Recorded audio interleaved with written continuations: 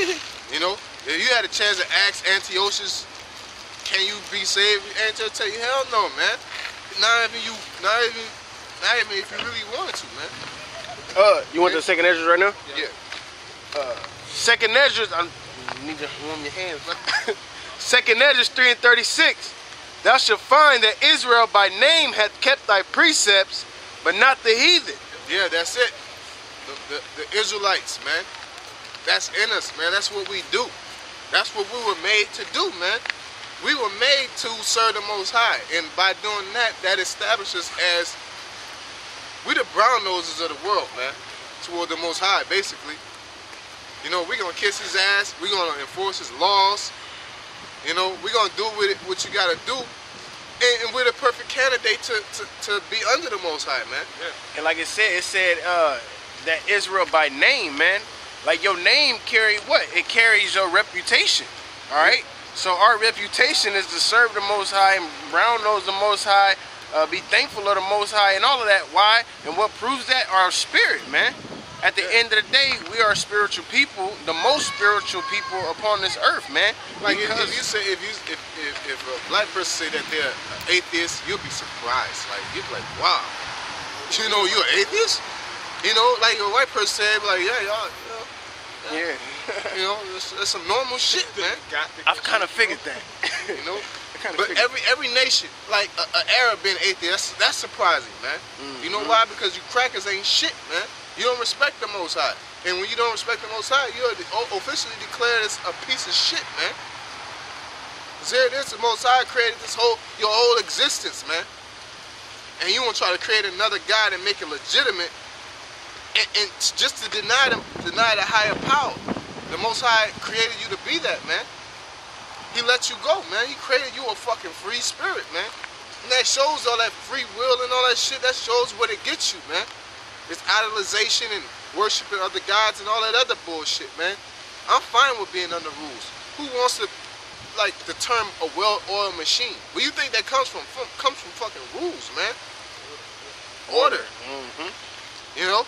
Because if it's like if I cut you off, if you got a clock, clocks, you know, they turn different ways at different times, you know, about the simultaneously, but they interlock gears, basically. You know what I'm saying? So they interlock because every gear has their order, man. So that clock can tick 60 seconds and then bam, and go to the next minute. 60 seconds and then go to the next minute, man. Yeah, like that Edomite couple we was talking to last week. Well, if my dad raised me to cook, well, don't cook. Yeah. You know, like, I've been cooking all my fucking life, man. You know what I'm saying? Not like just all my life, but I've been, you know, Sonic's, McDonald's, then to a restaurant, you know, things of that nature. But I know how to cook, basically. You know what I'm saying? But my woman cooks. Like, just because I can cook don't mean, yeah, we could share the... No, like, when I feel like cooking, I'm going to cook. You know? You cook Sunday, Monday, and Tuesday. We both cook on Wednesday. And then, you know, Thursday, Friday, and Saturday. Wherever the Sabbath lay on, we going to cook. I cook 3 of the days, you cook the other 3 days. You know what I'm saying? It don't work like that. No, man. Just because I can cook don't mean... Look, I'm falling back, man. You're the woman. You know what I'm saying? Certain things you may be able to do better. Certain women are a piece of shit, man. You know what I'm saying? To the point that they can't take care of their children. And you know, you take care of them. Like, when you forced to do something, then you gotta do it, man. That's how I learned to cook. My mom, I was in a single parent home, only my mom, so I had, you know, I used to call them like, look, ain't no food. You know, I think about noodles, fucking can this or can that. She said, they got a bunch of food in that. You better go in that fucking freezer. I go in there and see nothing but meat. Like, damn, this shit is frozen, man. Man, I had to put that shit in the pot. Like, fuck it. You know, I'm about to cook this shit. You know what I'm saying? I learned how to cook. But, look, I got a woman, man. She enjoys cooking. Like, it's all bad for a woman to keep order, man. Like, what the fuck type of shit? That's some Edomite shit, man. Why is it bad for a woman to keep order? Why is it bad for a man to be a man? Why is it bad for a man to grow his beard? Why is it bad for a man to tell his woman what to do, man? If the woman's cool, especially if the woman's cool with it. Like, these crackers brought that, you know what I'm saying? I learned this concept from working. I'll be cool with a job. Then you'll get a nigga come up to you, man, man, can you believe that supervisor, man? That shit that they doing. And he be like, yeah, I never looked at it like that.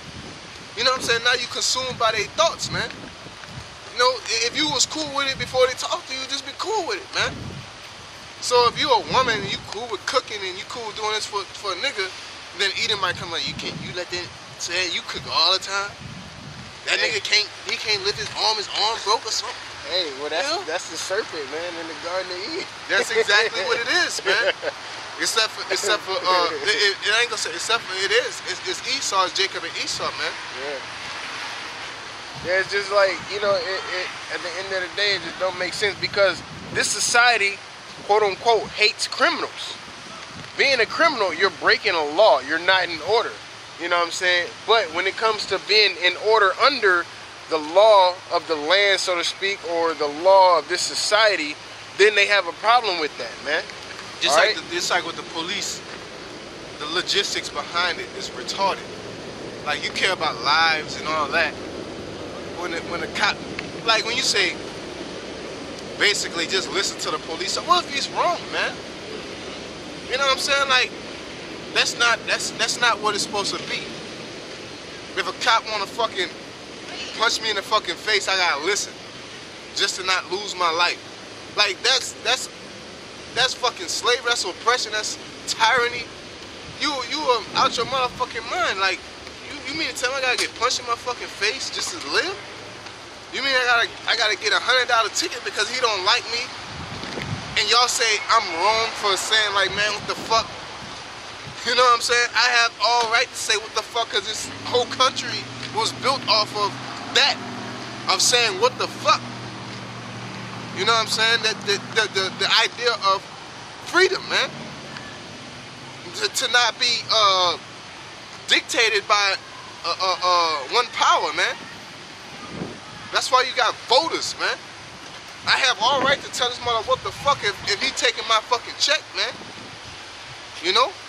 Like, you look at your check and you see FICA and all these motherfuckers, you know what I'm saying? Taking $50, $60 out your check, out you and your family mouth. And I can't tell you nothing. Man, you must be out your fucking mind, man. Right? We have all right to say what the fuck. But in this society, no.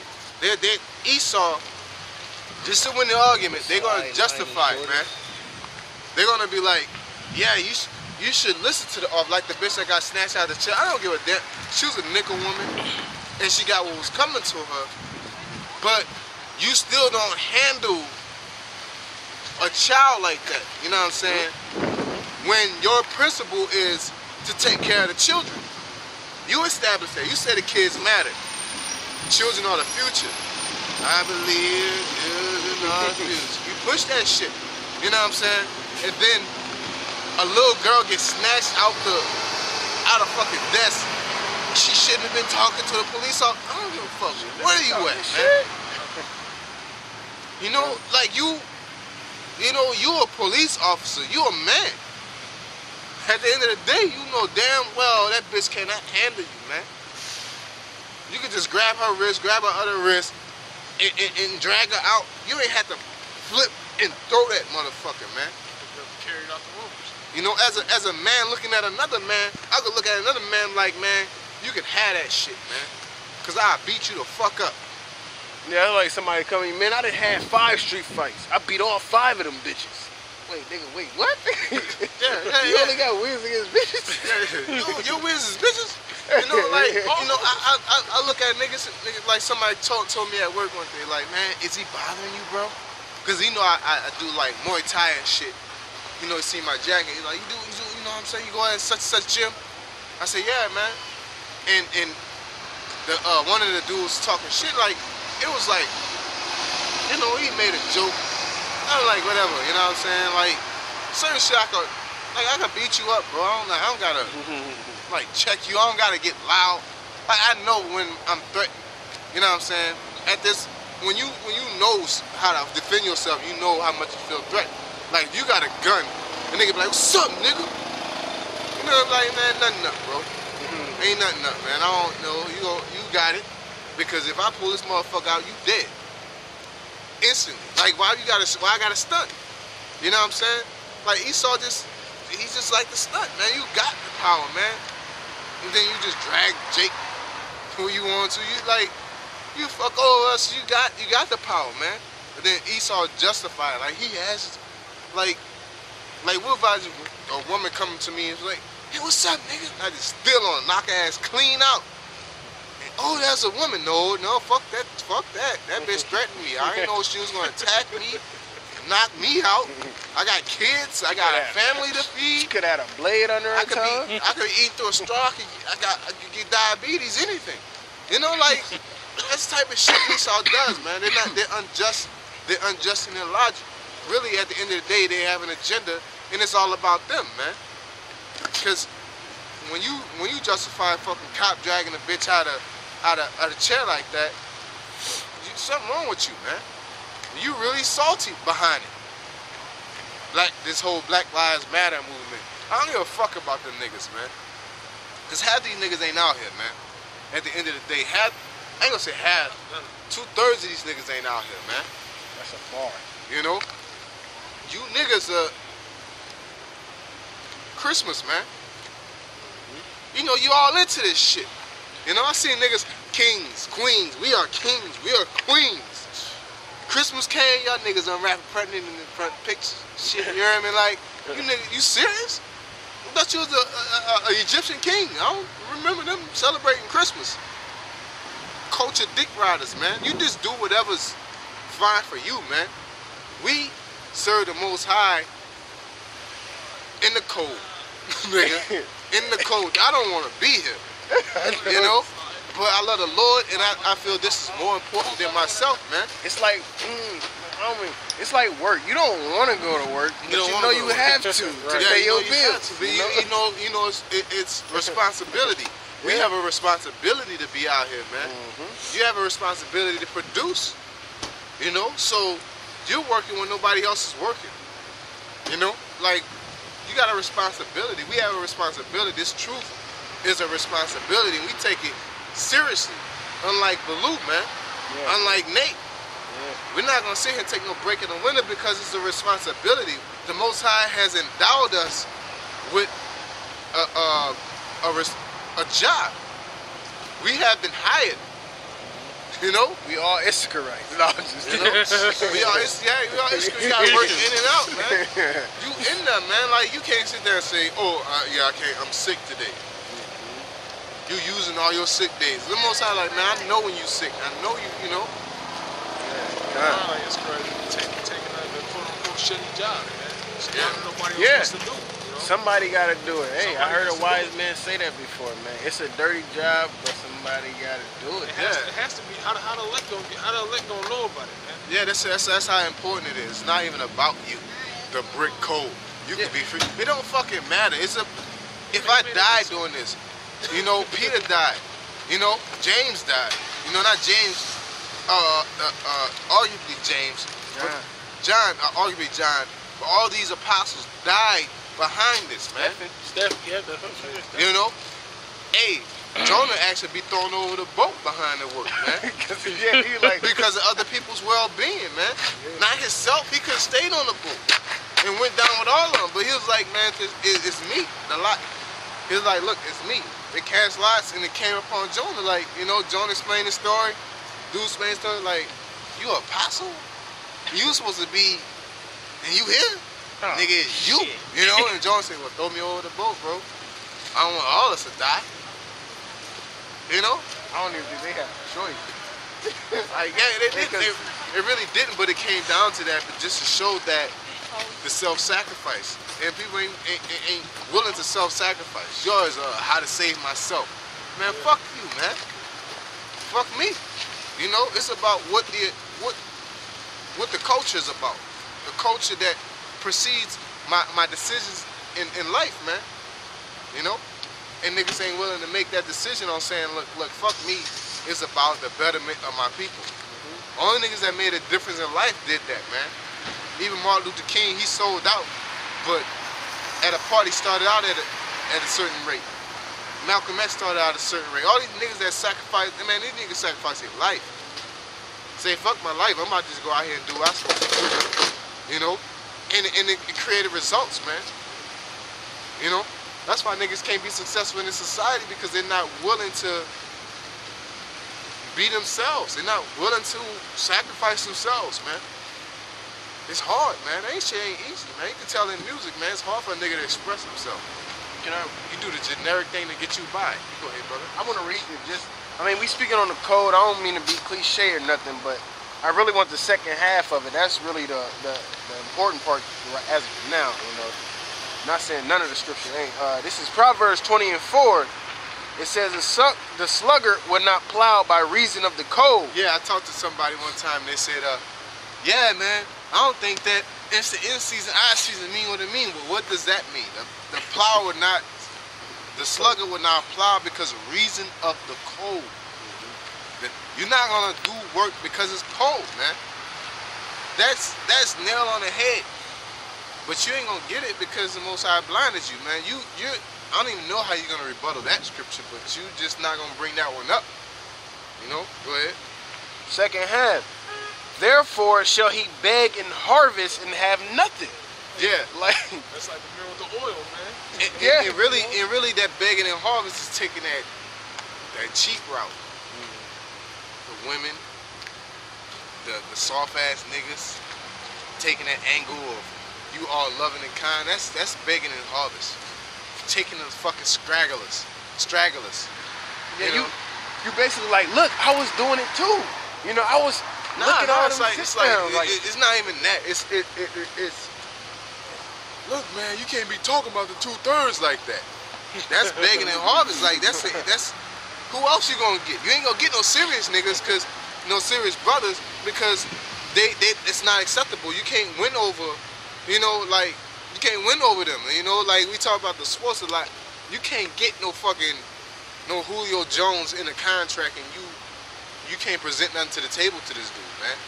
You gotta go get the stragglers. You ain't got no offensive line, no quarterback. No quarterback. You got nothing going. And you talking about, yeah, man, you got a big future, bright future. Like, no, that work on half-ass niggas, man. You gonna start.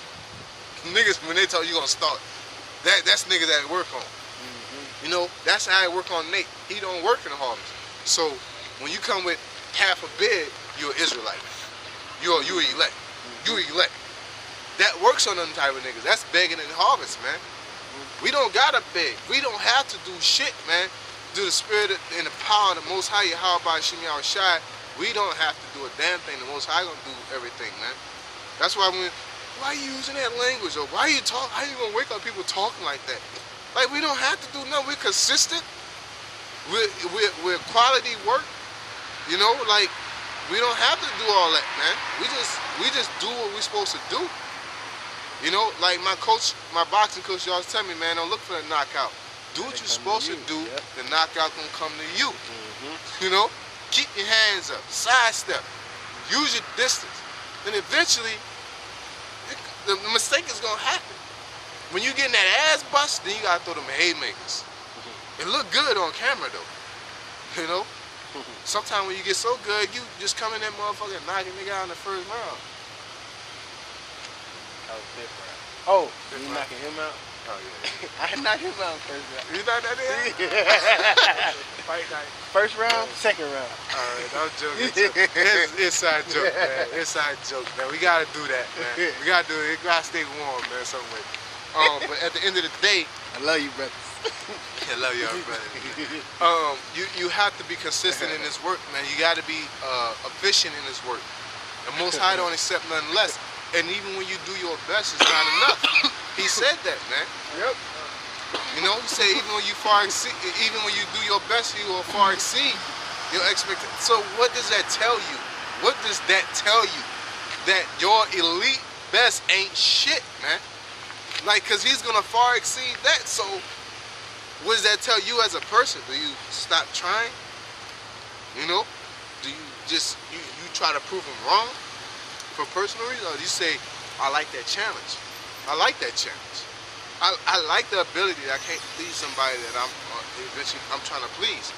But they doing everything for me, man. Yeah, it make you want to work harder, man. Yeah. You know what I'm saying? Like think if you had a job and say, nigga, you can't never work hard enough till I never stop giving you raises.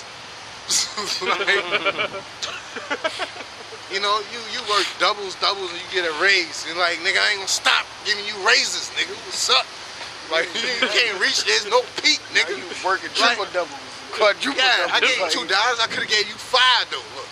Like, you gonna go in that bit and work harder, you know what I'm saying? Like, this ain't like Esau society, like, I ain't gonna give you shit. You know, no, like, we keep getting raises. We keep bumping up in this truth, man. I'm gonna take it to fighting. How you like to take it to, man? Kung Fu. You know what I'm saying? They say a black belt shouldn't be a limit on it, man. There's no limit. There's no limit. There's you no train limit. and there's no way you can stop getting better. That is, fighting is really, to me, in any element of martial arts is better. It's like, you know, like football, basketball. Once you get it, you got it. It's a certain limit to making threes. A certain limit to being powerful. That's why they got fucking Tornado or CrossFit. That's why CrossFit came about, because you can bench press 400 pounds and try to move up, but then your body will say, like, nigga, this, like, that's it. That's what I call maxing out. Yeah, you gotta confuse it. CrossFit, you have to confuse your body to get stronger. It's like push-ups, jumper jacks, run. You know, you have to confuse your body, but with the scriptures, like, you just do what you're supposed to do. You study, read. You know what I'm saying? And you constantly get better, man. In the script, Select, go ahead. Go ahead. I'm about to say, the scriptures say that. Say bodily exercise a little, man. You know what I'm saying? Little. It profited little, man. Yeah. But you can't get enough of it. This is go far beyond that, man. Yeah, far beyond that, man. Because it ain't like if you can bench 350, that can save you from what's coming to this place, man. That's why boxers fight with the good boxers fight with their mind early in their career are the best ones. Hey, you know? When we watched the last fight we seen, man, was it Nate Diaz or Nick Diaz? Nate. He was boxing the hell out the dude, man. The other dude was strong as fuck looking, like, you know what I'm saying? This is Nate Diaz's first fight in over a year? Over a year?